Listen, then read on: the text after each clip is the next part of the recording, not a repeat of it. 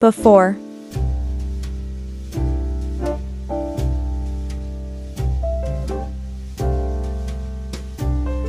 After.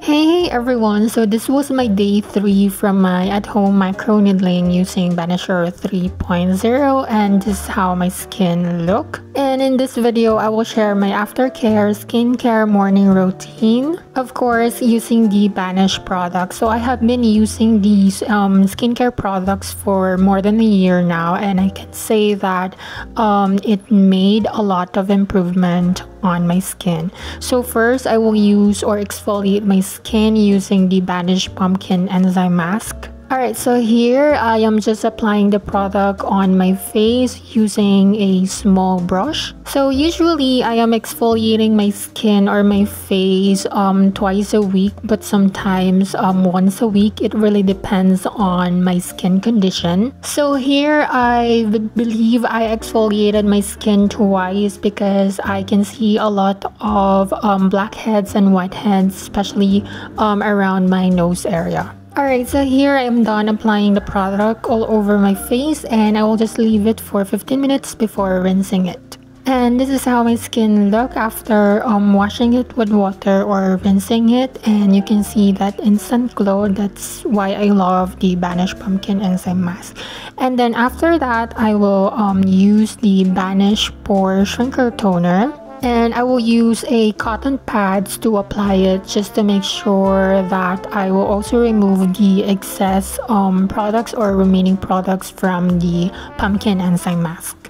Alright, and then next is the Banish Serum. So this is a vitamin C and E dark spot corrector.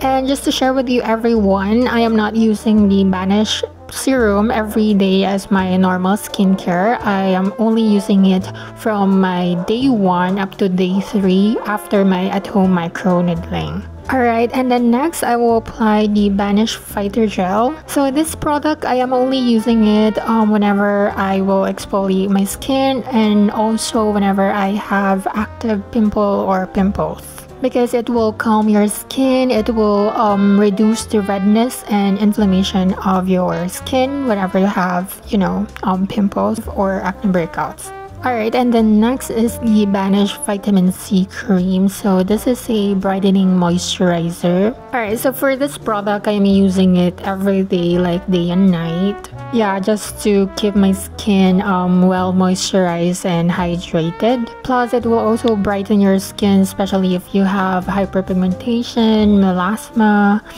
dark spots, pimple marks, acne marks. Alright, and this product is perfect if you have dry skin to normal skin and combination. But if you really have an oily skin, I would not recommend Banish Vitamin C Cream. I would recommend to use Banish Serum instead, because it will just give you like enough hydration that you needed on your skin. Alright, and then lastly, sunscreen. So I am using the WC Natural Flawless Skin Sunscreen. So this has SPF 50 PA++, plus it also has whitening effect, moisturizing, and it's paraben free and water-based formula. So this has niacinamide and vitamin E, yes, and since that it has also moisturizing effect, that's the one of the reasons why I am not using my Banish serum as part of my daily skincare routine, because I don't want to over moisturize my skin or my face. Alright, so that's it everyone. Thank you so much for watching. So please don't forget to like and share this video, follow me, and subscribe to my channel. Thank you, bye.